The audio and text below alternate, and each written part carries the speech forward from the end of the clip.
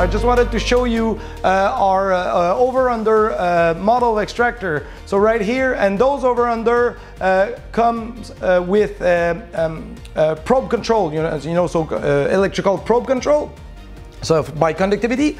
So both of them right now are set up with 2 pumps.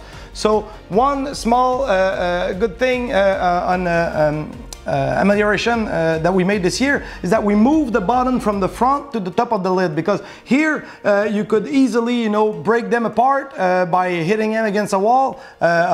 Our guys at the shipping do their best, but sometimes they would break them, so it would create problems for us. So we decided to move them on top so that way they're safe. Here you can see the primer kit on the extractor. Extractor with internal pump. The pump needs to be primed with the vacuum so that the water finds their way in there. So usually what people do is they just take a small tube and feed it back to the extractor. So when the pump is running, you have a constant stream back into the extractor, thus losing a bit of capacity on your pump. By doing it the Lapierre way with a check valve on the primer, when the pump, it's a big pipe, so the pump is easily primed, and when the pump start, the check valve just closes, so you have the full capacity of the pump. So this one is a 12 by 36 over-under, and this one is a 20 by 42 over-under, a little bit bigger model. Let me show you something. We've been at it, for a couple of years now, but I just want to show it to you again.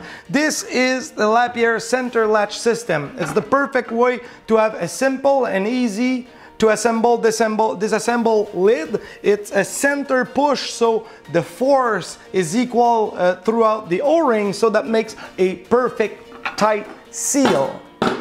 Something else that I wanted to show you, all Lapierre extractor, whether it would be a single pump, there you go, a single pump, all electrical extractor comes with a strainer like that to protect the pumps from plastic shards, wood shards, ice that could come in from the tubing. So this strainer system is great, and it comes standards with every Lapierre electrical extractor. So let me snug it back in place. By the way, those 2 models, the over-under, are glueless. Not clueless, that's me, glueless. Those are all assembled with mechanical component with O-rings like that, so there's no glue at all for it to dry out and crack and create a leak in the extractor. So those are very nice extractor. I like those over-under very much.